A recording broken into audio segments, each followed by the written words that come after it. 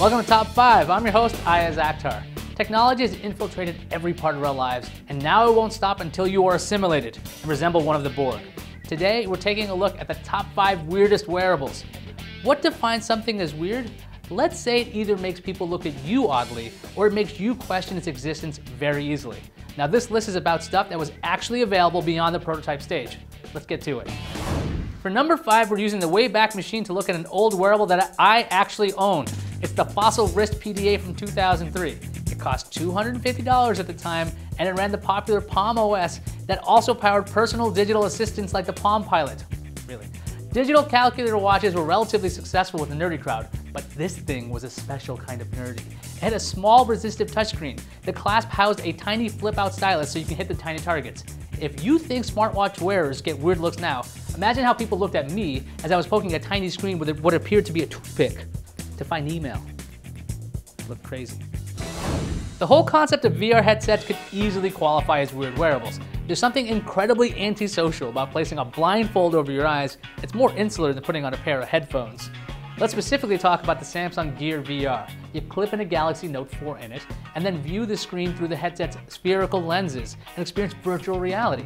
It's supposed to be pretty cool, and Samsung's even made a version for its Galaxy S6 line. In theory, it's kind of clunky since you need to use your own phone, but at least it currently exists. Compare that to the other VR headsets from Oculus, HTC, and Sony. They're still not available. At number 3 is Ring by Logbar. It's a Bluetooth ring that works with your phone and lets you control things with the wave of your finger. The wearable is the product of a successful Kickstarter campaign, and people actually received their rings. Unfortunately, people were less than happy with how Ring worked, or didn't work. The demo videos may have overpromised what Ring could do right away. Snazzy Labs called it the worst product ever made. Also, Ring is a bit chunky, so maybe the functions would be better served by a wristband, maybe something like the Thalmic Mayo. The narrative clip is a little clippable camera that takes a still picture every 30 seconds, and it's our number 2 weird wearable. Because you clip it on, you can get some interesting viewpoints on the world. What does life look like from a lapel or belt level? If you had the clip, you'd know. The clip also doesn't have any video or audio recording capabilities and doesn't sync to your phone, it syncs to your PC. A new version of the clip promises to fix all of that.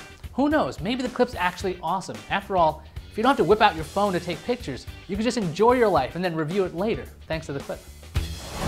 And the number 1 weird wearable is Google Glass. Introduced in 2012, it was made available in 2013 through the Google Glass Explorer program for $1,500.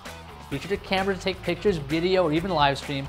Glass could recognize voice controls and show you information in Google Now-like cards. As a nerd, I was rooting for this thing. Look at it. A computer that attaches to your head.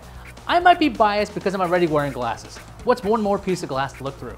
Glass is no longer available, and it is reportedly being reworked by the head of Nest, Tony Fadell, otherwise known as one of the fathers of the iPod.